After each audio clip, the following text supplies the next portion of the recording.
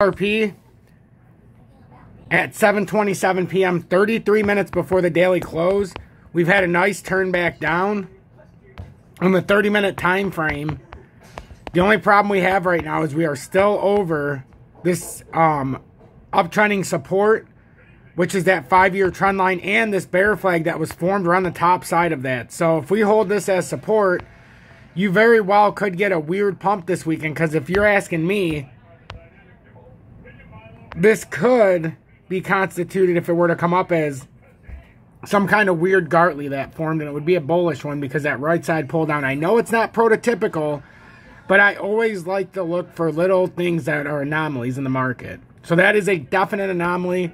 We're going to see where we close at 8 p.m. Eastern Standard Time, so I wanted to send this update out now. So make sure you're paying attention to that 5.5-year trend line, and if you're new, I'll show you exactly what I'm talking about. This trend line started all the way back on April 17, 2017, the one that I'm using. Started right there. And this is the first time we've come on the back side of it. Now, we need a daily close underneath it. We've yet to have a daily close that would put us outside of the 30... Let me show you in the 4-hour. It'd be easier. To keep you underneath this 32.87 where it's at now.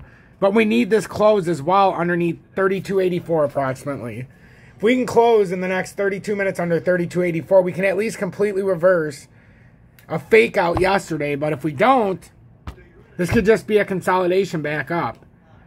Right now, this has been a bullish bounce. And if we don't correct underneath, it's going to have bigger implications because we want to break down. But that bear flag right now is not allowing us to do it, ladies and gentlemen. It's just not allowing it. It's fabulous. What, even better than the original? Because that was pretty fabulous too. Yeah, he fought for the only reason any man ever does.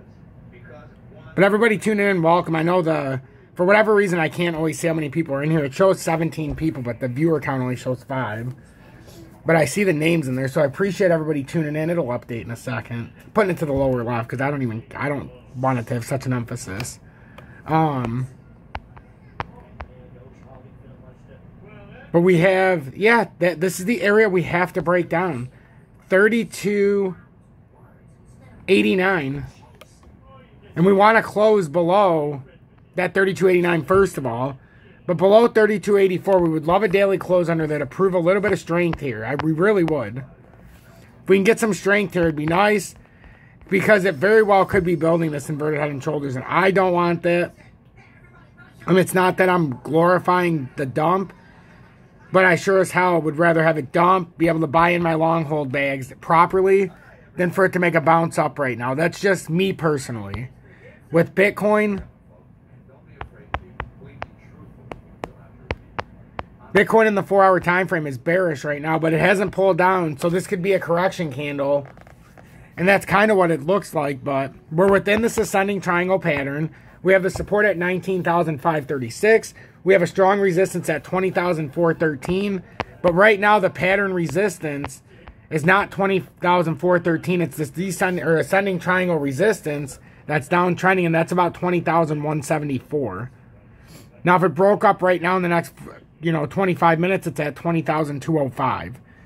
So that's a very key area that we're paying attention to right now. And if it was me before the daily close, these are the key points that I would be paying attention to.